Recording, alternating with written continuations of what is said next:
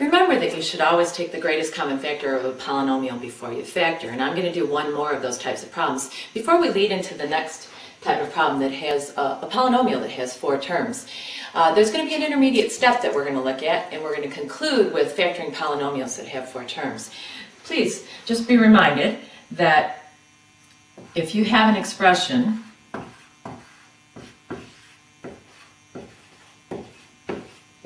such as this one, that you should always look for the greatest common factors first.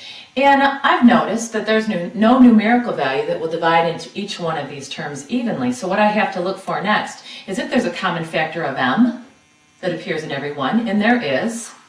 And if there's a common factor of at least n, and it looks like just n to the first appears in every one, and that's all I can factor out of this expression. So I'll need a 10 here. And I'll need an m, because this m times m is m to the second power. N is already covered. I'm going to need a minus 21 in the second term. I've got mn here, so I need another factor of n in order to result with the n squared. And finally, I just need a minus 13. I'm going to sound like a broken record through the rest of these 5 segments, because I'm always going to say you take the greatest common factor out first and then count the number of terms. With that, let's look at a situation where we intermediate step, I'd like to have you look at the next problem and see that we're taking the greatest common factor out of 2 terms. Like in this problem, 2x plus 8, where I would factor out the 2 first and be left in the parentheses with x plus 4, I'd like you to notice that in this problem right here, think of, if you will, this expression right here as a term, and the second that's follows the plus sign as another term. And would you notice this u minus v that each of these terms have in common? Like these 2 terms that have a common factor of 2, I'm going to factor this u minus v out of each of these terms. And when I do that, I'm going to write it down just one time, like I did right here. And what I need in the second set of parentheses is the factors that remain. Like here, I needed an x, because 2 times x is that 2x. When I factor the u minus v out here, I need to put a y in the front part of the next binomial. And when I factor this u minus v, out of that expression, I need a plus z here. I'm done. That's the factored form. Again, it's an intermediate step of the situation where we factor with 4 terms. Again, another problem like the previous one, where we have, if you will, think of this as 2 expressions, each of them having a common binomial. In this case, a minus b is common to each of these terms, and I'm going to factor those out and write them down one time, as when I take the greatest common factor out. And in the next set of parentheses, I'm going to need this factor that was left alone, if you will, and this minus 3 in the other set. And again, I've finished factoring this. Now we'll complete a full problem. The problem that I'm going to demonstrate next has 4 terms. What we're going to do is we're going to factor this by a process that's called grouping. We're going to look at the first 2 terms, and we're going to group those. And we're going to look at the second 2 terms, and we're going to group those as well. I've provided you with a flow chart in the Course Compass website.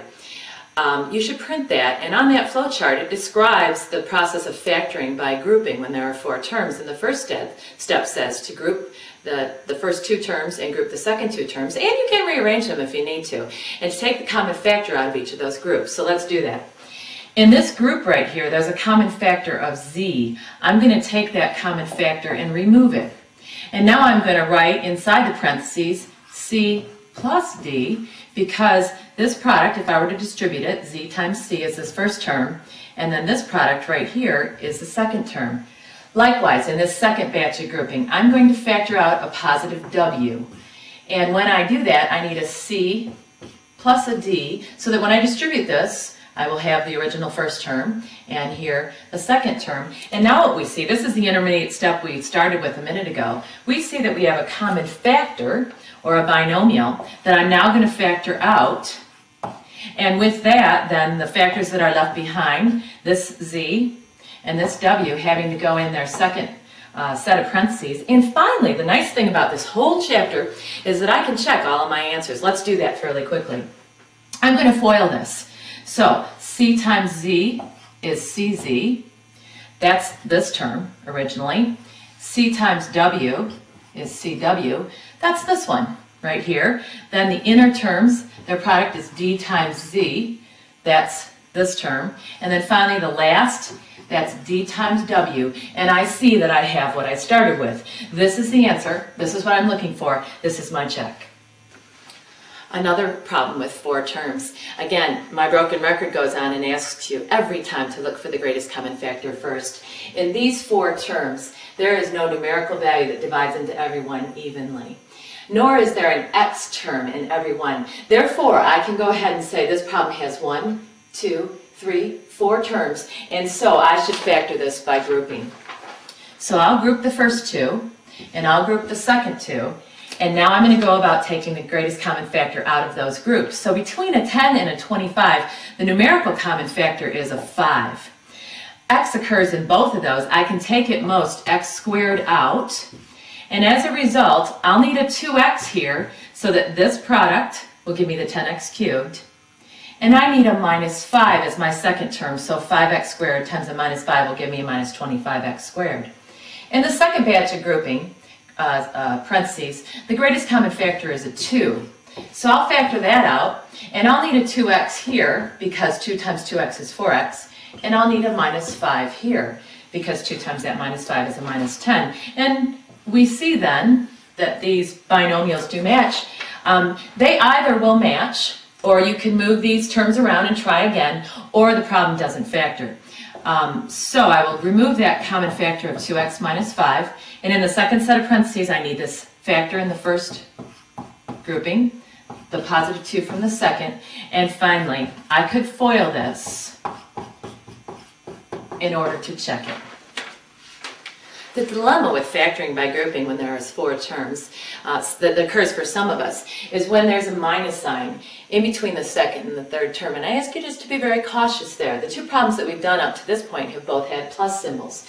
This problem doesn't have a greatest common factor in all the terms, so I'm going to go ahead and group the first 2 terms.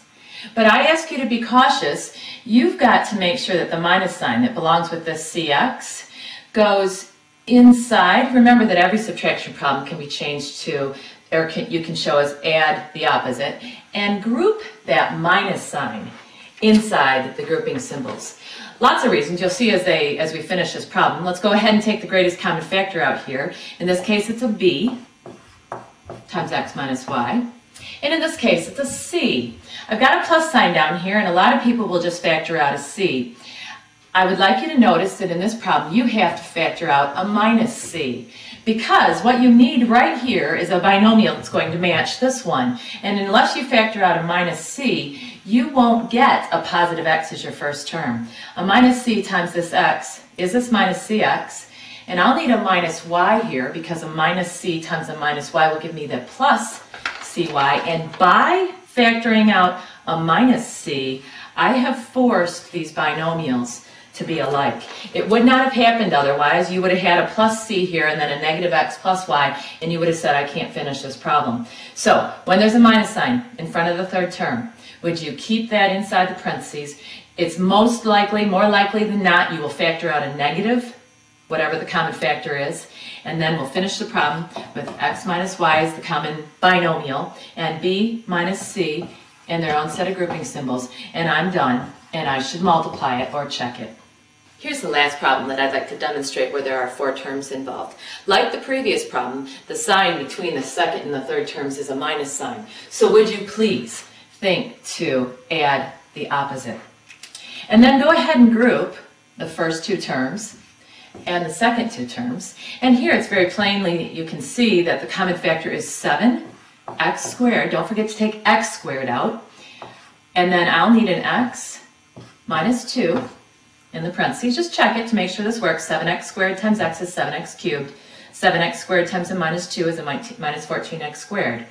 Look at what's in the binomial here, and look at your next grouping. Number 1, there are not numerical values, it appears, or variables that can come out. And if that's the case, you have to factor out a 1. At least do that. But this binomial does not match this binomial exactly. So it appears as though I'm going to have to factor out a minus 1 out of this pairing. And when I do that, I'll have a positive x here because a minus 1 times x is that minus x. And I'll have a minus 2 here because a minus 1 times a minus 2 is that plus 2. And by factoring out the minus 1, the common binomial factors do appear of x minus 2. I'll factor those out of each term. Then the 7x squared and the minus 1 go in their own set of parentheses. And I'm done. And I'll check it by multiplying. We're going to go on in our next segment to factoring trinomials. Two situations. A trinomial is a polynomial in 3 terms. We'll be looking at a simple situation first where the coefficient in front of the first term is a 1. And then the second situation is where the coefficient will not be a 1.